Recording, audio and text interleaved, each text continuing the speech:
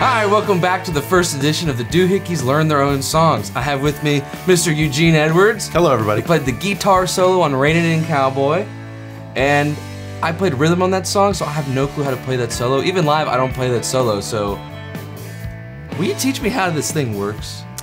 Now's not the time or place, Jack. Okay, I'll call you tomorrow. No, exactly. So yes, I will. Going back to that, when I walked in, I believe I had a demo of the song. Yep, we sent you a blank slate. Right, and so what's obvious there. So I always start when coming up with a solothere's a bit of a moment where hopefully, if you get to think about it ahead of time. We call that the conceptualization phase of it, the whole thing. And in soloing, there's three approaches in song-based music. You can either play the melody, the vocal melody, which is not a bad idea. Another option is to create a completely new melody over the chord changes that are in that spot. And another one is where you just kind of just riff over the riff. Now, so the song has this obvious riff. So that's the riff in the verse. And over the chorus, it has this flat 7 move. So it goes to the 4. And that's essentially what I was going to be soloing over. So and obviously Jack has this overdrive on the rhythm. And it's this straight 4/4 medium tempo rock beat. So I hear it and I'm thinking AC/DC. Yep. And which I think is pretty funny because our narrator is a woman at a bar and she's actually telling a guy to ease with the male energy. And we come in, but it's over an AC/DC thing. So this is what I'm hearing and thinking as I'm approaching the solo. So I'm thinking, well, let's go Angus Young. Yes. And specifically the solo to You Shook Me All Night Long, which I know most people probably don't think of it as a country guitar solo, but I hear country technique in it all over the place. So I thought this would be a good, it's a grandfather to the solo. That's a really nice way of saying, boy, did I rip this off. So actually, are we gonna get sued now because of you? What's this we shit? So me and Haley, who's over here. Yeah, I'm actually going to, and I'm going to show you, so I'm actually quoting a few solos from other records that are tucked in here. So this is also, so this is a bit of a lesson on how to be inspired. Coming in, the intro, I wanted to grab attention. And, oh, by the way, another thing that I'm going to do that Angus does a lot in that solo is I'm actually going to switch between minor pentatonic and major pentatonic in the key of A. Yep. And I'll explain what those are a little bit later. So coming in, I actually borrow from the solo from Middle of the Road by the Pretenders. And in that, Robbie McIntosh says, that sort of thing, in A, in an A minor pentatonic. So I'm kind of thinking of that as well. So I come in with a double stop bend. So pinky on fret 8 on your B string. Ooh. Ring finger, fret 7 on the G. Got it. Now, you're not going to use the pick here. You're going to use the middle finger and your ring finger to pluck each string, right? Middle on G, ring on B. Of course, the B string is going to stay still. That's going to be, we're actually doing something called ostinato. What? One note is going to stay still and another one's going to be moving. They made a name for that? They did a long time ago. It's clearly Swedish. So you're going to bend a full stop bend, and it's going to start, it just sounds like, and kind of at tempo. So obviously you're going to let that bend down slowly as you're playing. So reining it in. Now, by the way, this hybrid is what we're doing here. So we're using our fingers, that's a little bit country. Then we're gonna use the pick, and that's a little bit, I don't know. So because right after that one. Yeah. Come up with something, will you? Ostentatious. Ostentatious. Because when we come out of this bend, you're gonna kind of do a blues lick going down. So that's why we wanna go with hybrid picking. Great. So we have the first bend.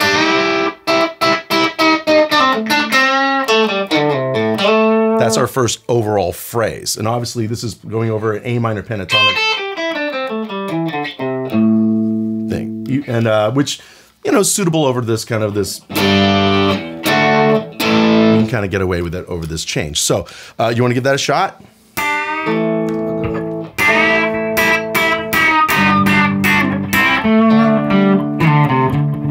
Something like that? Yeah, try it again.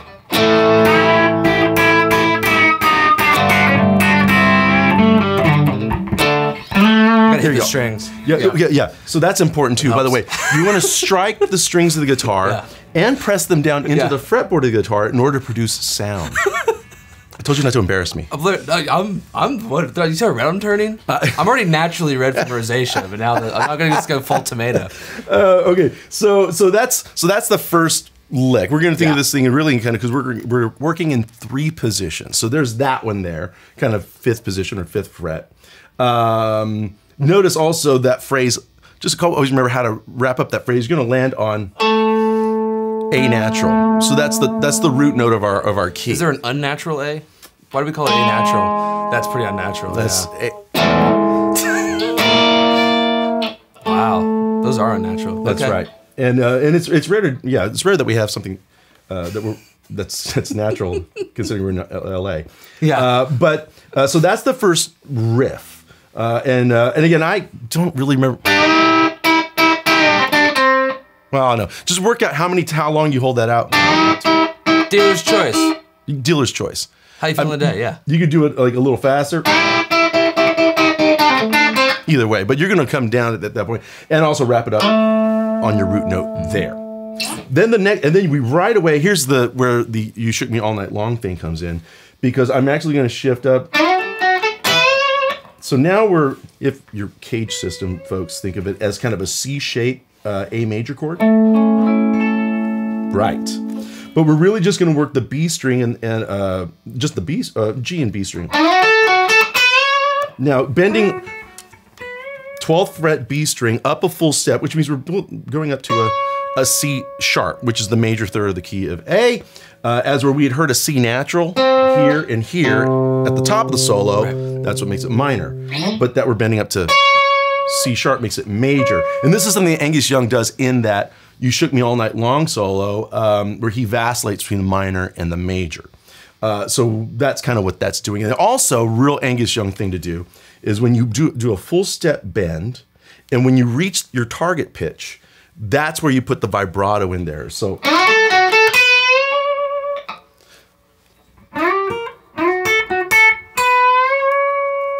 I'll have to work on that. Work on that. Now, that's actually harder than people think it is. I don't know, how do you even do that? Well, magnificently.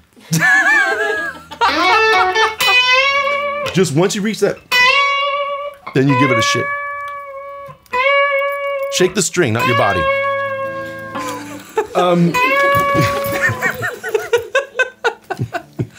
I think the audience is learning less. Who has an EpiPen? So, no, what we're doing is we're actually emulating the human voice here. So, and there's an old clip of Eric Clapton when he was still in Cream. He's got like the psychedelic SG guitar and stuff, and he's saying this is the hardest lick. Do a full stop bend, and then when you reach the bend, that's when you put the vibrato in. So this is what we do as singers.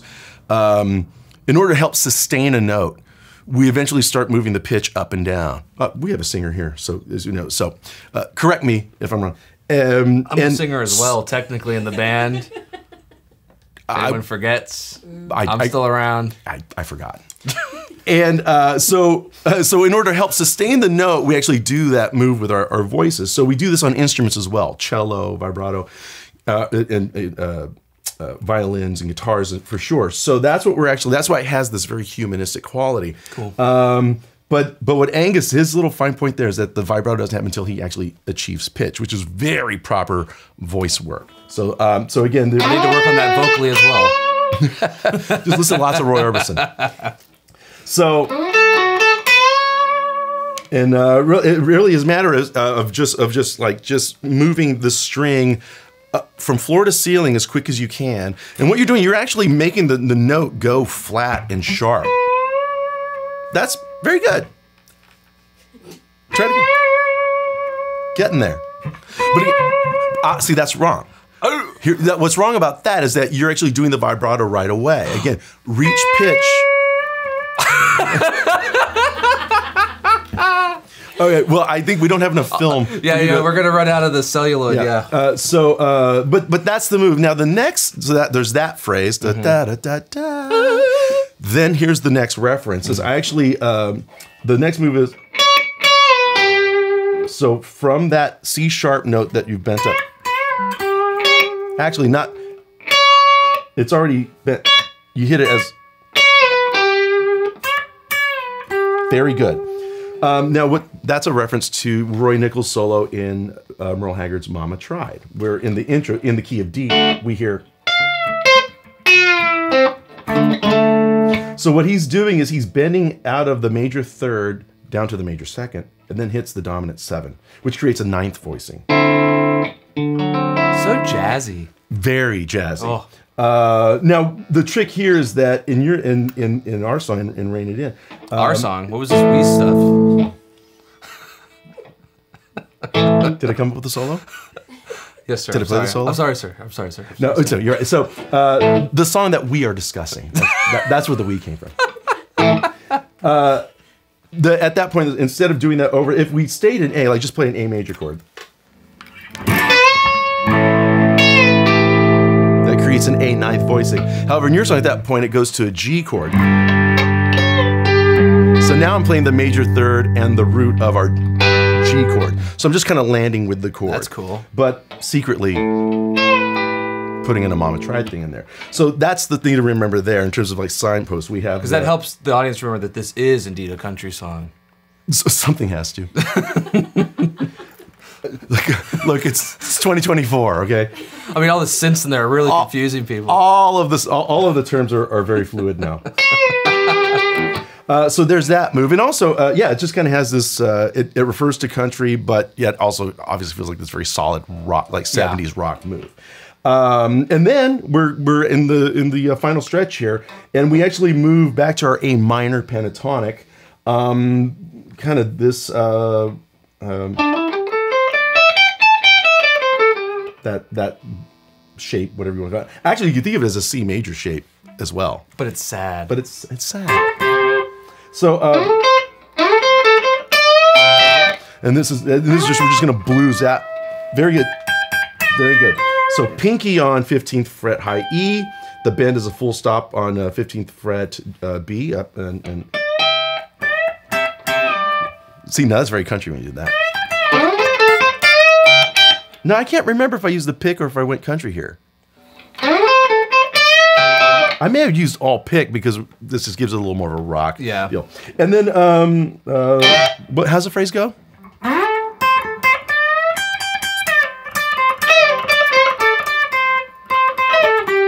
There you go. Yeah. Like that. So this is really, obviously, we're leaning into the minor blues. And end on the root note again here at 14th fret G, ending on our A natural.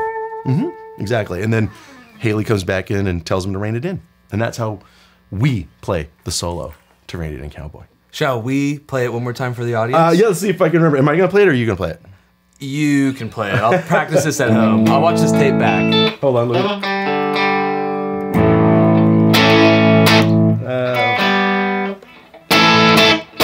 Close enough. Okay, do you want to give me what's that thing you're doing when I'm on the E before? Oh, you know, that's right. I'm sorry. I kind of feather myself in, but I kind of actually it's a 9th fret G, and then the open B and E strings. I'm just going to help building tension because we're coming off the 5 chord, so there's the great tension. Yeah, and then when the 1 lands, I'm kind of close to it. So that's cool. You want to play from there?